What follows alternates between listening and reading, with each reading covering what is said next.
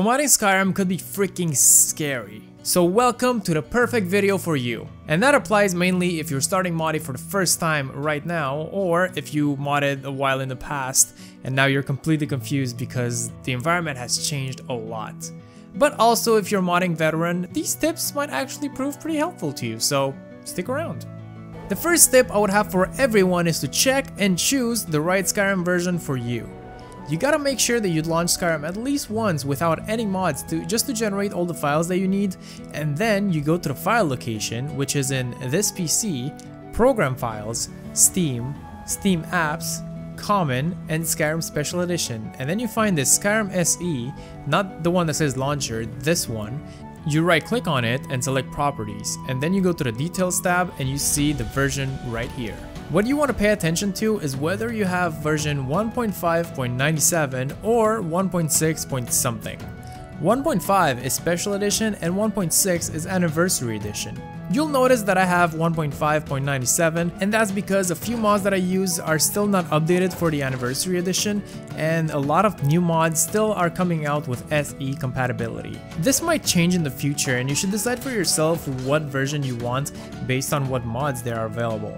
Every now and then Bethesda just shadow drops a version out of nowhere and it just breaks the game and it makes you want to break your computer.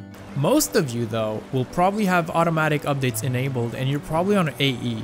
However, if you do want to downgrade, manually download the patcher that I linked in the description, open the program and click Start Patching. If it didn't find your game automatically, just click on the path here and go back to where we went to check the version, that being this PC, Program Files, Steam, Steam Apps, Common, and Skyrim Special Edition, and then you click on Skyrim SE. Tip number 2 is selecting the right mod manager for you. Before you start modding, I will tell you that you should never, under any circumstances, tell yourself that you got this and download and install mods manually. You don't got this.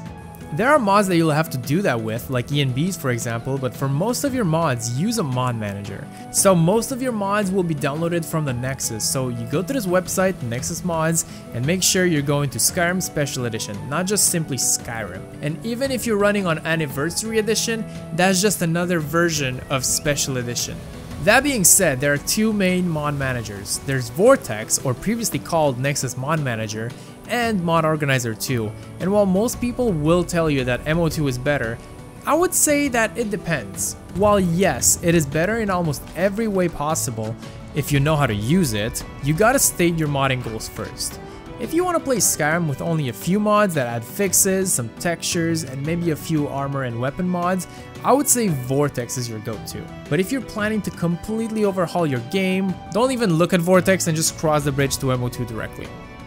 Vortex is great, but when you go into the detail of things, it actually gets more confusing and difficult to use than MO2.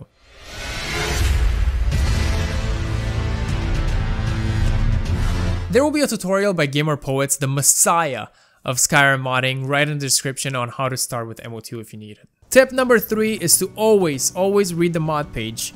Listen, there's nothing more tedious than to read things on the internet, I would know, but it's very important to read the mod page just so you know what's going on. So let me show you the most important parts of a mod page. First of all, we have the requirements tab. Most of the time, if a mod requires another mod, you'll be able to see it here and download it. Or if you have other mods that change the same area, for example, or change similar things, you will have patches and you'll be able to find the patches here. Not always, but it's very convenient when there are there. Let's use Capital Whiterun Expansion as an example, a mod that makes Whiterun bigger. If you look at the requirements tab, you'll see that there's Blubbo's Whiterun patch, and if you have the Blubbo's Whiterun mod, a mod that adds trees to Whiterun, like I do, you will have to download this, otherwise you'll have floating trees and trees sticking out of buildings, which looks stupid. So the more you do it, the more you read the mod page, the more you know where to find things. Another benefit of reading the mod page is that if a mod adds an item, for example, you'll see how to acquire it and not look like a jackass in the comments asking where to find it.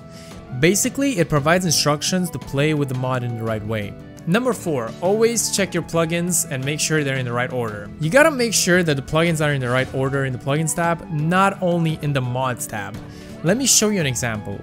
I have the Cities of the North Falkreath mod, which I will eventually make a video about, but I also have mods changing the terrain around Falkreath. And if I override the Cities of the North mod with other terrain mods, the terrain in the city will be completely messed up. But by putting Cities of the North at the absolute bottom, or at least below the mods that change the terrain, Cities of the North will override that instead and it will take priority. You can also use Loot, which is a tool that organizes your plugins for you. It's not perfect, but it does help in most situations, and if you need a tutorial on how to use it, I have a link in the description to a video by Gamer Poets. So if there's one thing you should take from this section is that if you encounter a problem, just assume it's your plugins first and then you do the troubleshooting. Number 5 would be to rename your mods for a better organization. And I actually only recently started doing this. If you have a lot of mods, it's super easy to forget what each does and what areas it changes. What I do now is that in MO2, I click rename on the mod and I add a short description of a few words right in front of the name. For example, I have this cluster of Whiterun mods and I can easily identify them now. Names of mods are not always intuitive. For example, there's Vahdin, and I totally forgot what this was after I installed it. If you ever forget what a mod does, you can easily go to the mod page directly from MO2 by right-clicking on the mod and just clicking on Visit on Nexus. Now I see that it's a hair replacer, so I'll just rename it to add hair replacer right in front.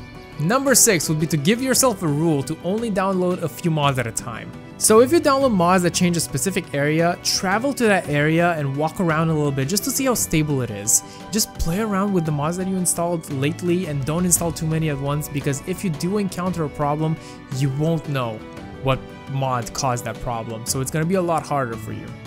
This should be intuitive, especially if you have an empty list and you want to fill it up as fast as you can. You might be tempted to install everything and then run your game, but don't do that. Also, before installing those 10 or so mods, you should really back up your saves, your game files, and your mod list just in case. In MO2, you can back up your list automatically by clicking this button. And if you want to restore it, if you need, just click the button right next to it. And number 7, pretty weird, but watch Skyrim YouTubers. Not only do they show off cool new mods or lists or guides, but they also make modding look fun. And modding is often a very daunting hobby, let's be honest, even if it's very fun. By watching YouTube videos on mods, you can also pick up new techniques or simply understand the lingo of modding, which is very helpful if you read mod pages. And by being part of the community, you would feel less lonely when you ultimately break your game and ruin your life. Not to be that guy, but this is probably the best way to tell you that if you enjoyed this video, please leave a like and subscribe for more. Now, if you're starting out modding, I really recommend that you check out my must-have mods, in which I show the mods that I really cannot play without now, that I believe that should have been included in vanilla. And if you want to make your game look like mine, check out this video in which I showcase the visual mods that I have. Thank you very much for watching and have a good one. Now click on either one of those and get out of here.